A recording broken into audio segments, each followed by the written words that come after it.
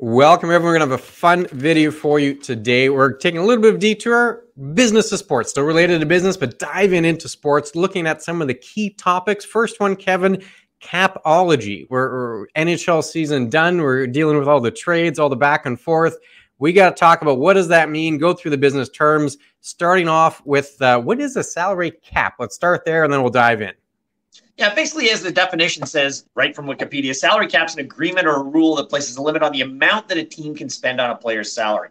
Now, in North America, out of the big four sports, 3 of them do have a salary cap, and we're going to deal with the NHL in specific because it's easiest to detail with one as opposed to all the nuances and everybody else. But that's where it is. So the NHL salary cap is what's known as a hard cap, and there are no exemptions to that. So the hard cap means that you have to be underneath whatever that cap number is with your players to be able to play. You cannot exceed it at all. And again, the amount of salary is set each year depending on how the league's revenues do, because the revenues are tied to the cap as to how much you can spend on a player's salary. That's an important thing to know. And that's sort of the basics on what an NHL salary cap is.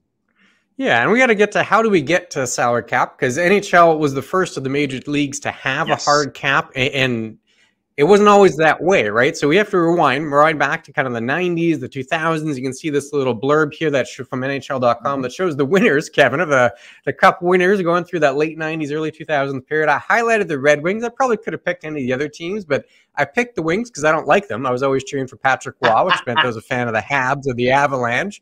But the idea was that in the 90s into early 2000s, you had an era there in the NHL where there were some teams that had a little more money and they were able to keep getting the top players, and they were kind of being a very top-heavy league, right? And the Red Wings were one of those teams that were accused of doing exactly that, signing the top guys because they had the money to do that. And then it ended up with a lockout year because the owners were pushing back. They wanted a little more equality, and you actually had a year where there was no hockey at all, and eventually ended up with that salary cap the following year. I'll pull this up. You can see that 04-05 year, there was no hockey. That was the lockout. Nope. The cap came into place in 05, and you can see the details there. It's based on league revenue. Every year, the cap tends to increase as the league does generate a little more revenue. A couple of exceptions there.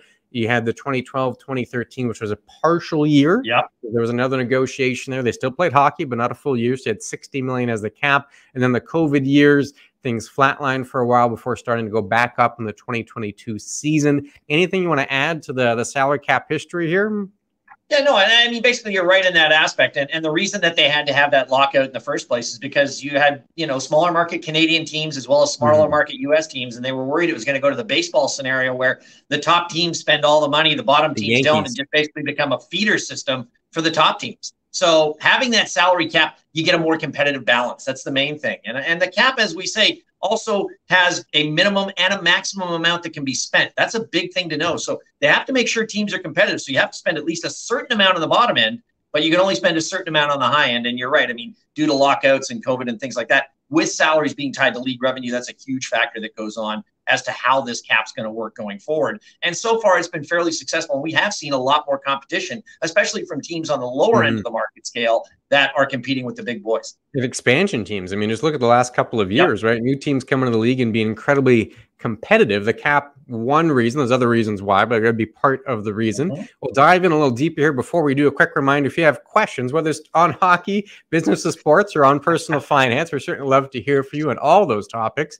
You can visit the website, chatwithclintonkevin.com, fill in the form, comes directly to us. We'll certainly address all those questions. So we talked about the salary cap, kind of high-level definition, the history, why it came into play, some of the numbers. We now need to get into the details. How do they calculate this thing, Kevin? How do they actually determine whether a team is above or below their cap?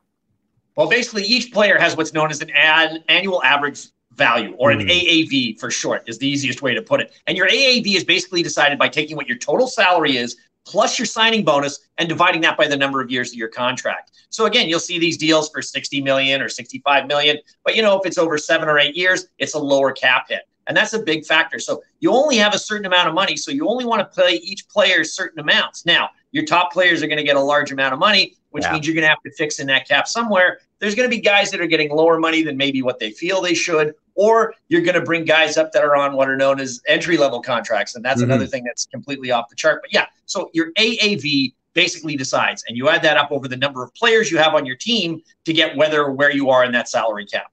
That's a big and factor. You add it up for the whole team, right? So if you have one player that's a 10 million AAV and another at 2, and you add them all up, that's how you get to the total salary cap. I pulled this up here. This is puckpedia.com, and this is looking currently at the different divisions. You can see the projected cap hit, the projected space, and you can see where the teams currently fall within that. And I highlighted Toronto here, Kevin, because you might notice they're well above the limit. You can see a big negative here, that $11 million negative, meaning they're actually over by 11 million. You want to tell us what's going on here? Yeah, everybody wants to know, well, if it's a hard cap and you can't exceed it, how can the Maple Leafs be over? Well, during the offseason, you are allowed to be over that cap as long as on day one of the season you are cap compliant at that $83.5 million. So they've obviously signed some players right now. They're going to have to make some adjustments. And there's also something known as long-term injury reserve, or LTIR, which we'll describe in later videos, that will have a play as to how that cap works. But yeah, and the other factor to notice is that you are only allowed a maximum of 23 players on your roster. That is a big one. So within that 23 players, now you don't have to have 23. You could have 21 or 18 or whatever to get in that cap, but 23 is the max you can have, and 20 players is all you can dress for any game. And you must be cap compliant with the 23 players, though, on your salary scenario. So if a team just wants to run 20 and have no spares left around, they can do that and be cap compliant. But these are the things that you have to know. So getting under that cap is something that you want to do, or being at that cap level. Yeah, and I pulled up an example here. This is from Cap Friendly. You can see it at the very top here. This is the Winnipeg Jets.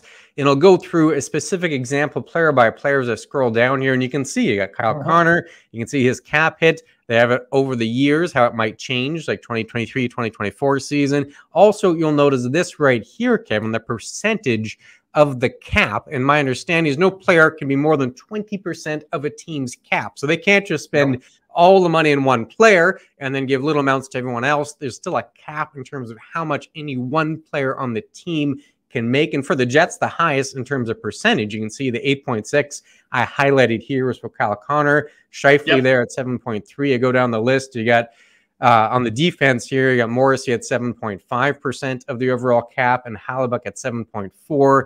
And you can see, we'll get into this perhaps in another video, but injured reserve, Cole Perfetti on the injured reserve list. You got Blake Wheeler here on the buyout, all other aspects that get into Capology. And then you want to add, as we scroll through the players here, and you see the different cap hits and their percentages.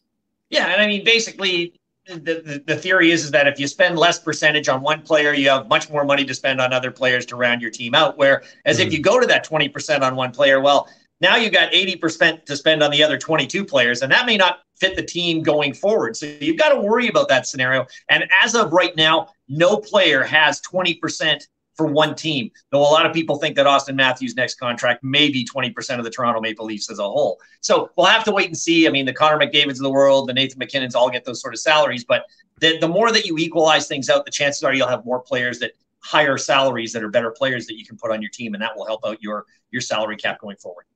Yeah, and we're going to do a couple of videos here, the business of sports. This would be the first in that overall series, so look for the other videos. Those will be coming out soon, and we'll be back again with those. So take care, everyone. We'll be back soon.